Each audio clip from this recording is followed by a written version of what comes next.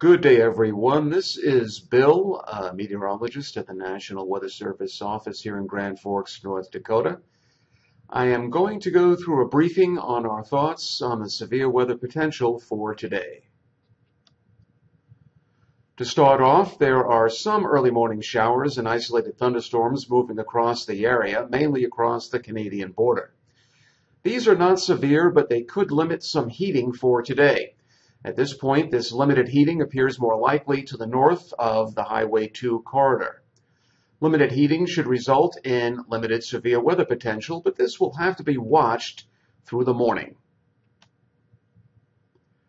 Here is what we're thinking for highs for today. The limited heating would result in cooler temperatures in the north, while the southern Red River Valley may see the lower 90s once again.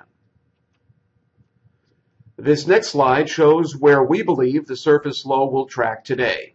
The low is expected to move from northwest North Dakota this morning southeast into northeast South Dakota by early evening. The trend on this track has been further south with the past few model runs. In the updated Day 1 severe weather outlook from the Storm Prediction Center, the greatest risk for severe weather today has been focused into areas south and east of the Fargo-Moorhead area. This does not mean that other areas will not see severe weather, just that the better chances will be in the orange area on this map. Why has this area been adjusted from the maps of yesterday? Well, first, the low track has been trending southward.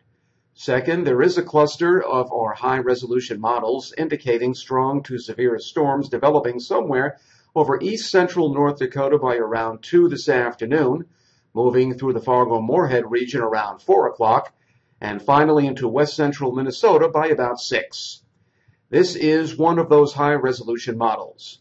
Now, don't focus too much on the exact times and locations. Use this as a planning tool, for it is not expected to match exactly what happens today. The previous slide would show our severe weather threat being done by 6 p.m. or so.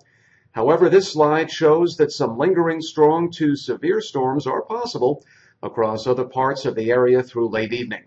Again, don't assume these to be exactly where and when the storms will be, but use it as a general idea.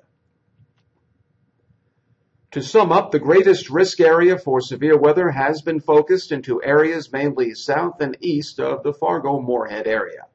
However, storm tracks may not match the risk areas perfectly, so be weather aware today, especially by mid-afternoon into the middle part of the evening. Remember to be safe and have a good day.